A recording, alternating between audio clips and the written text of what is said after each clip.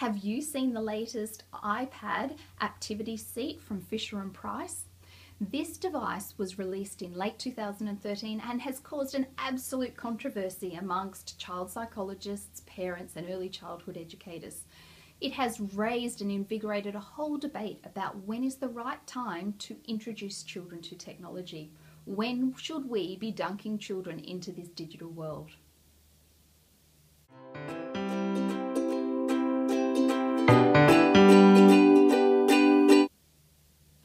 Hi, my name's Dr. Christy Goodwin and I'm going to answer the question, is there a magical age at which we should be introducing young children to technology? Sadly, like most parenting decisions, it's not a black and white issue. We don't have a magical number where it is safe or appropriate to start to introduce technology.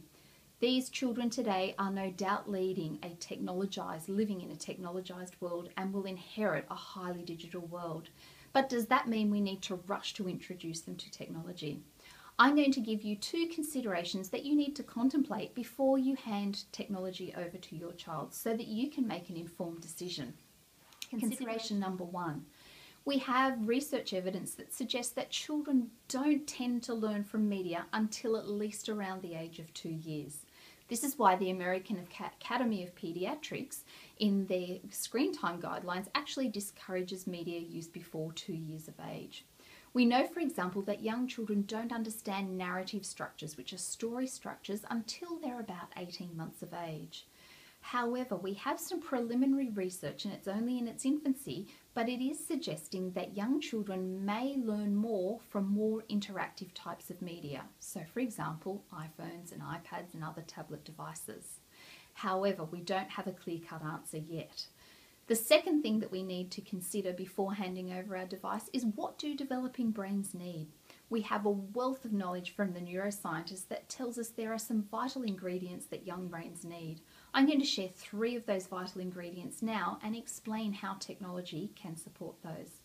First and foremost is that young children as social beings need rich interactions with parents or caregivers. They need what we call serve and return interactions.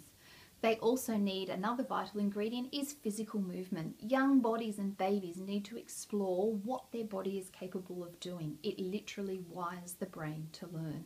And the third ingredient that young developing brains need is language-rich interactions. They need to hear and use language. And the good news is that technology can facilitate and support these 3 vital ingredients. For example, you may be having a Skype conversation with grandma who lives overseas. You might read a book app with mum or dad. You might sing nursery rhymes on the internet, or you might perhaps sit and look at mum or dad's smartphone at the photos and talk about some of the things that you have seen and done. These are all really valid and safe ways to interact with young children using technology. But the vital ingredient here is parental involvement. Parents have to be actively involved whenever they introduce technology to their children. It is absolutely critical that parents engage and talk and ask questions when they're using technology with young children. It should not be the digital babysitter. And I think that's the real danger of the iPad activity seat, is that it lends itself to being the digital pacifier. So unfortunately, I can't give you a magical age, but I have given you 2 important considerations to contemplate before you hand over that tablet or smartphone. Thank you.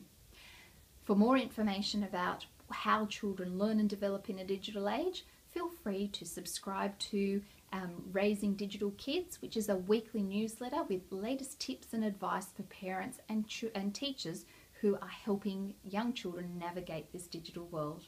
Thank you.